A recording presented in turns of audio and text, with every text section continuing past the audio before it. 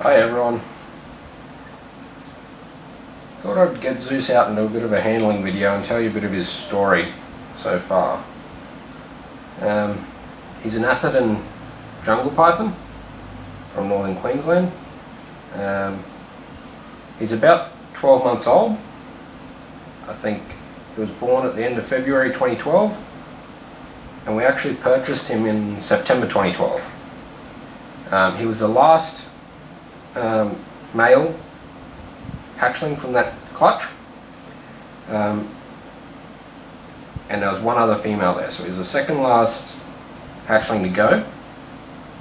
But from seeing other photos of other siblings and the hatchlings that the breeders actually kept for themselves, it's actually a very tough question as to whether the breeders picked the best one or we actually got him as the last one. He has come up a very nice yellow. You probably can't quite see it in this light.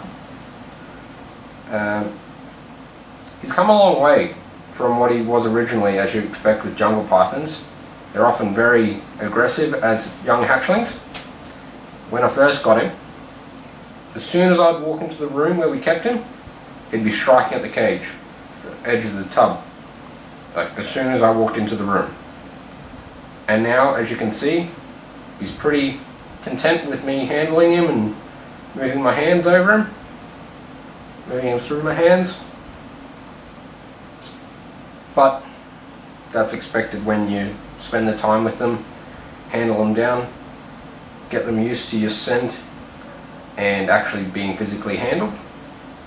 So it's going to be interesting with our new one we'll pick up next week. Going through that process again, getting him used to us. He is a very pretty snake, and he's actually getting quite big because he's been a champion feeder.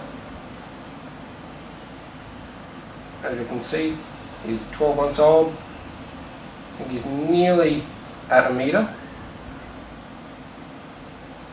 He can still get a bit antsy sometimes when you're handling him, but he generally calms down reasonably quickly.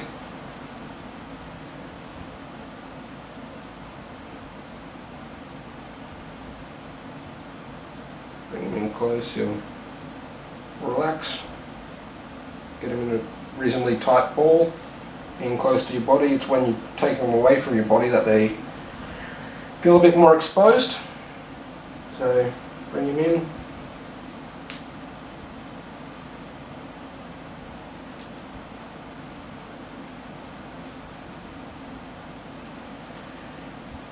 So yeah, he was one of the last ones, and in my opinion, probably one of the best colouring of all of them.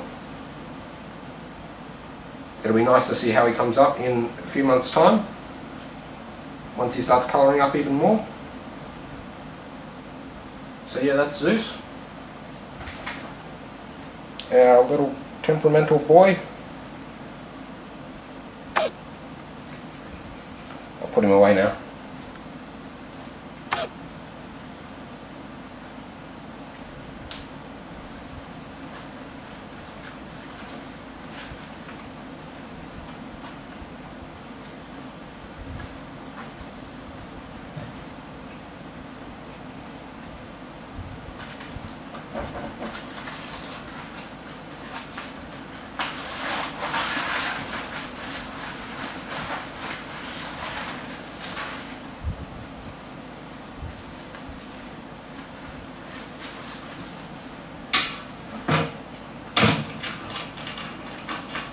Next, I'll show you Lucy. I'll just wash my hands so that I get his scent off me.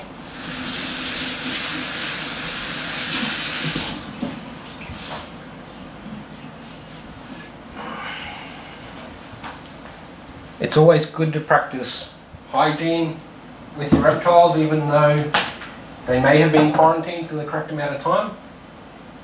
It's still good just to practice that routine of washing your hands when you handle them. That way it gets any chemicals off your hands, and the snakes don't feel too threatened. So Lucy's my little girl, as you've seen in the previous videos. She was also the last one in her clutch. I only got into keeping reptiles towards the end of the season, so that most of the hatchlings had already been sold. And I think I've got a nice little snake. She's very calm and relaxed. Do whatever you want with her. Although she has been a bit of a problem at some stages, it hasn't been too much of an issue.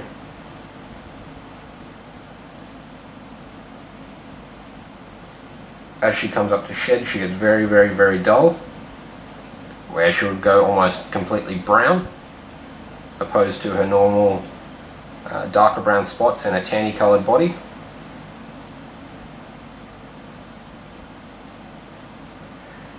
So that's her.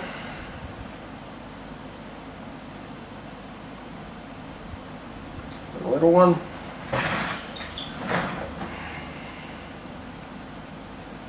We're very excited here to be getting new species of python next week. Well, not species, not species. With our Bredli, we're getting a 3-bank enclosure made, which will consist of 3 120 centimetre enclosures to suit the bigger animal, and we'll be putting the hatchling jungle python into one of those as well once she's big enough, and we'll be transferring Zeus across into one of those as well. So then hopefully sometime down the track, whether it's at the end of this year or next year, I'm hoping to get a green tree python. I'm just spending the time now preparing and learning as much as I can in preparation for that, just to make sure everything's set up how it should be and that there's no chance of problems occurring. They are a bit more temperamental than your standard Morelia animals. So hopefully in future that's where my collection's heading. Thanks for watching.